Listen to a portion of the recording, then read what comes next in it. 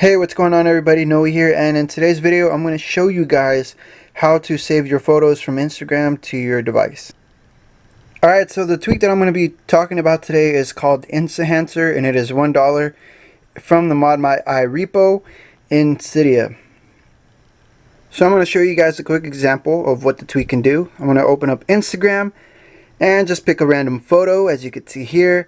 And what it allows you to do is once you hold on the photo, you get these options, and pretty much it allows you to save your photo into your Photos app. So if I exit out of Instagram and go into my Photos application, you'll see that the photo is in my camera roll, and you could pretty much do whatever you want with it, mail it, message it, put it on Facebook.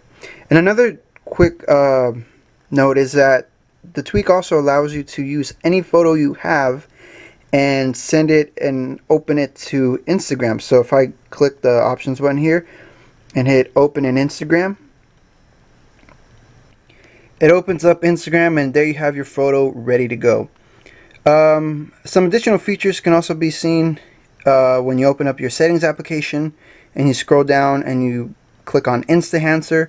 You have these toggles here that basically allow you to enable the tweak.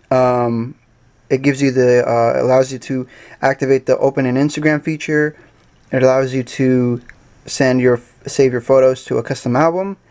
It allows you to save the draft, the hold delay when you tap and hold the photo, pull refresh, and down here is where you have your available options. So say like me, I'm not going to be using copy image or copy link, but you might. And initially these are all on, but as an example, say I want them back. All I have to do is turn them on, hit cancel here, and when I hold down in a photo, you can see that the additional options are available for me.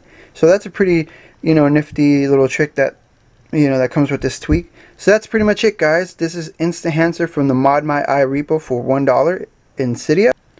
Until next time, this is Noe signing out.